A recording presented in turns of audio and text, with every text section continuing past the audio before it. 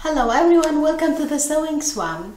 Today we are going to make these fabric cards for the memory game. You will need some flannels, leftovers.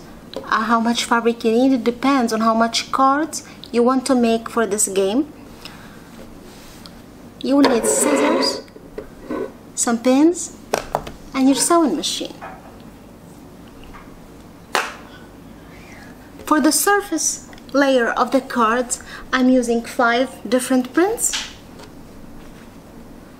I cut them down to 3.5 inch squares.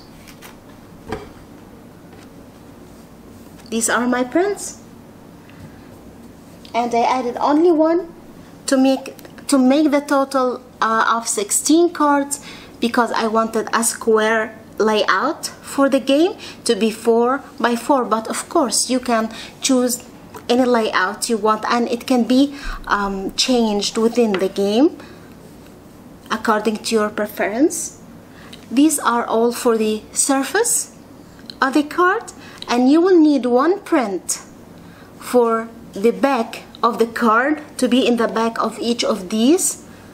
So the total of the cards are 16. I'm using 16 of the same print for the back of the card. I mean, the total is 16 cards, and I'm using 16 squares of the same fabric, of the same print for the back of the cards.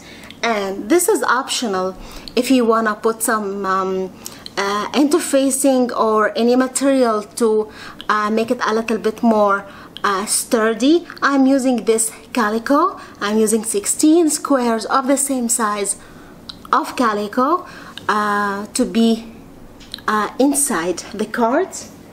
And to make the job easier for you, you can make a template of the size of the cards you are going to make. My card size is 3.5 inches, so the finished size of my cards will be: take one of the front prints and put it right sides together with the backing print.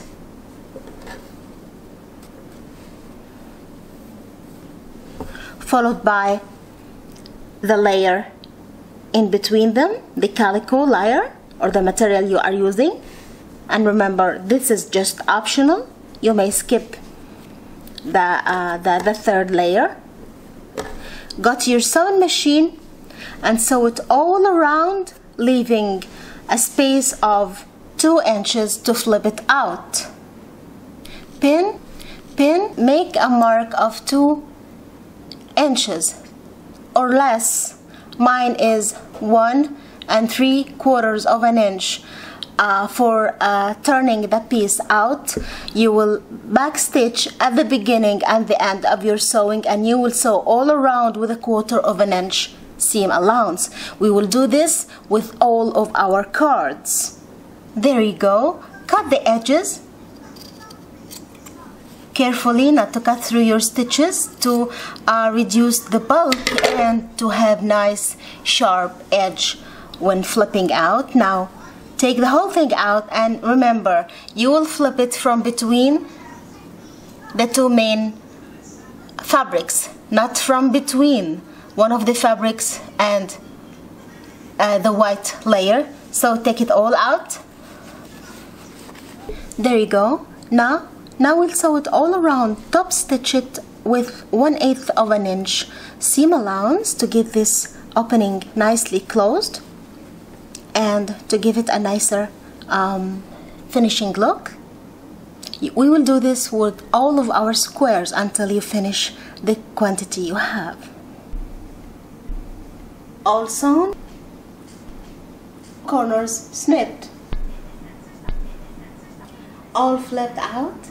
Now we give them good press before top stitching, and make sure that you push the corners with a pencil or a flipping tool of your choice to get a nicer finish.